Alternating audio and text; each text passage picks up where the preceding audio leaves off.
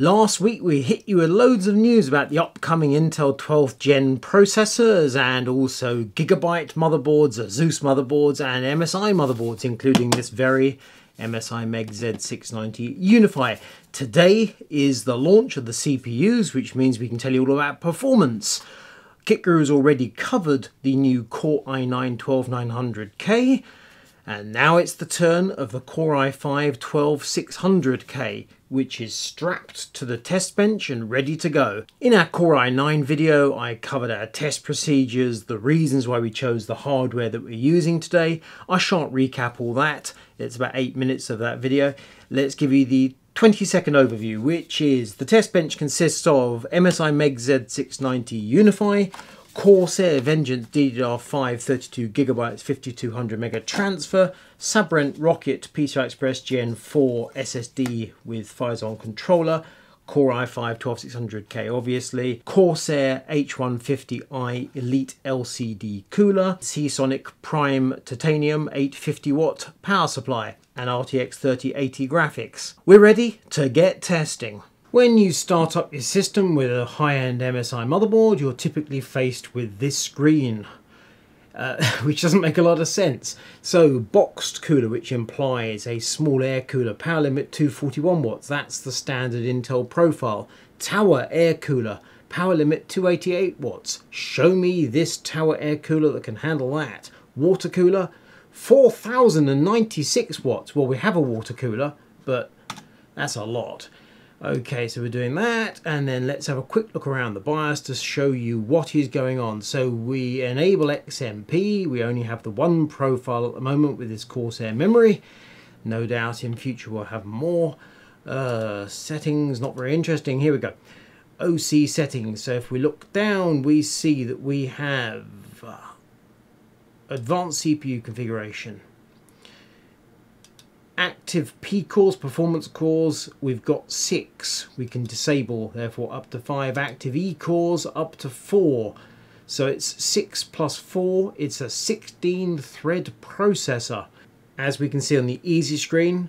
So 6P, 4E, they have hyperthreading, those do not.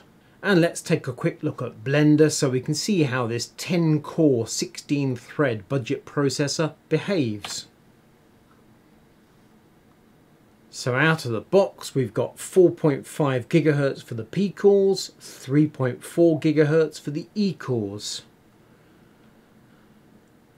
Package temperatures low 50s at the moment, and power is 110 watts.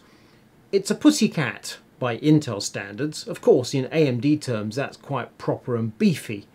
But we've got plenty of cores pounding away at decent speeds, faster than AMD can muster, 110 watts, and temperature mid-50s. Intel Extreme Tuning Utility, or XTU, version 7.5.3.3. We have system information about the Core i5-12600K. We have a basic tuning option here. We do not have their speed optimizer auto overclocking. That feature is only available at the moment for Core i9-KKF. Apparently version 7.6 of this software, when it comes, will support more processors. Don't know if that includes the Core i5. So we can do all sorts of overclocking manually, but we can't simply click a button and go for it. However, we can, if we choose, bump up the performance cores to 50 times, so 5 GHz, and the efficient cores, we could take those to 4 GHz, and we could apply. And given that we're only running at 110 watts, we've got loads of headroom, and then we can run a benchmark, and we can see what happens. And that was indeed all that was required to raise the clock speed from 4.5 GHz to 5 GHz. I can barely believe it, particularly as my Core i9 testing didn't go half as well. Overclocking that processor bumped up temperatures immediately to 100 Celsius under load. When I get the next motherboard up, I'm certainly going to try some manual overclocking with that Core i9. But the Core i5, perhaps it's just this Core i5, the overclocking was really easy.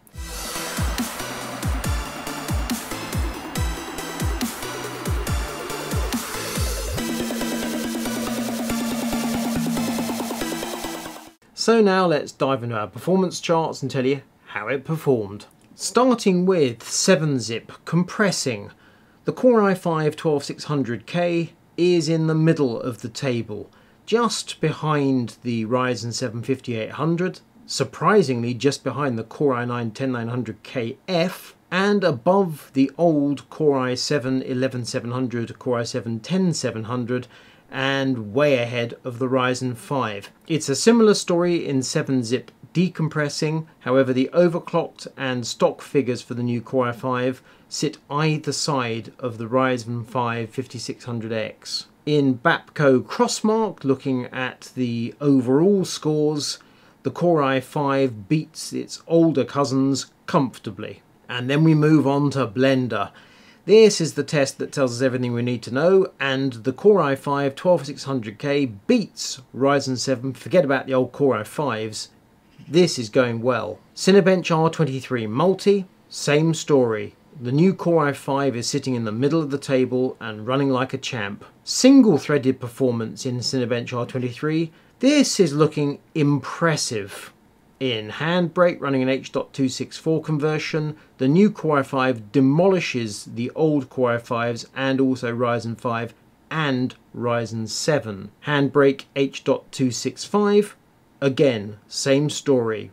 We're taking the fight here to old Core i9s. 3D Mark TimeSpy, just the CPU score.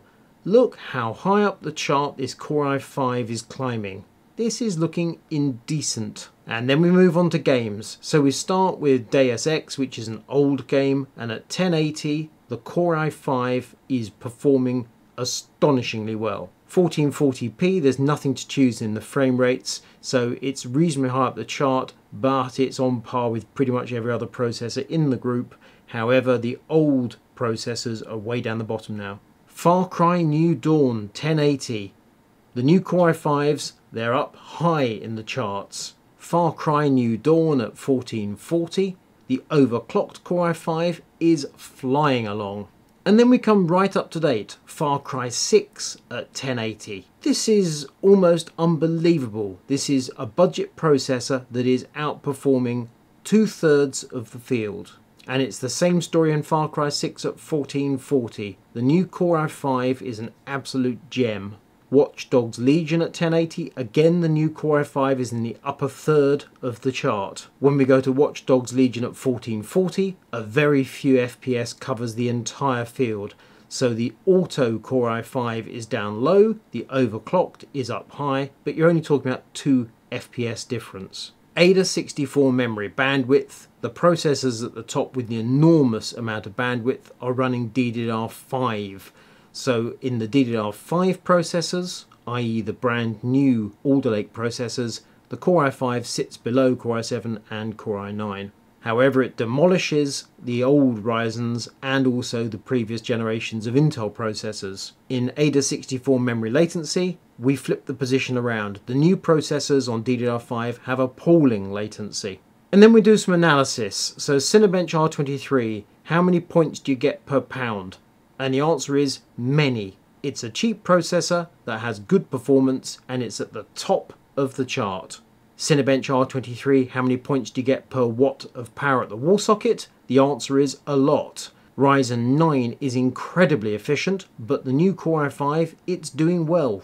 Power consumption at the wall socket, so the stock system running on auto, 225 watts at the wall socket, overclock it, 315. That's an extra 90 watts for 500 megahertz. You can see that Intel had left this processor running at a very efficient setting. The extra performance is easily taken off the table. However, you have to pay for it in power. And it's the same story in temperatures. So on auto, a mere 61 Celsius, albeit with this huge Corsair cooler. Overclock it, and now we're looking at 86 degrees Celsius, which is perfectly acceptable, but it's considerably hotter than the auto settings.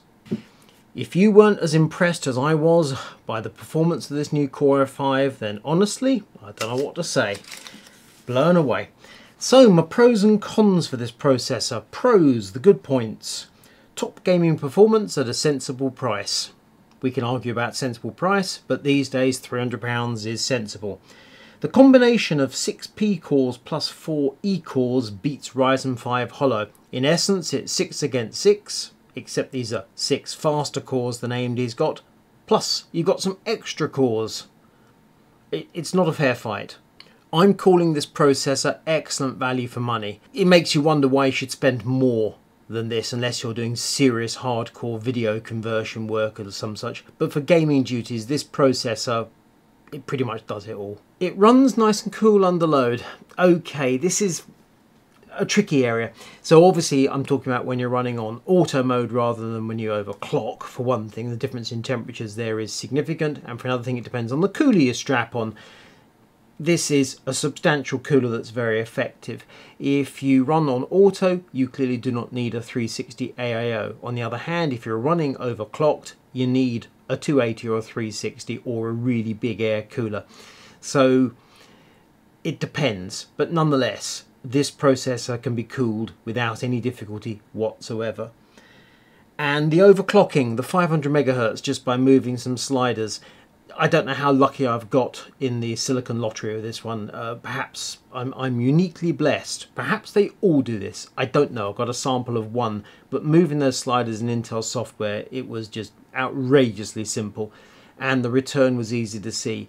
As to how far you want to go along that line, trading off power and heat for performance, that obviously is a personal choice. But XTU was just a pussycat with this processor. The cons. Only two, but they're reasonably large cons.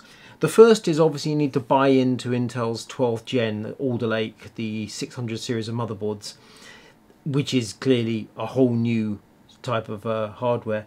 And at the moment that means Z690.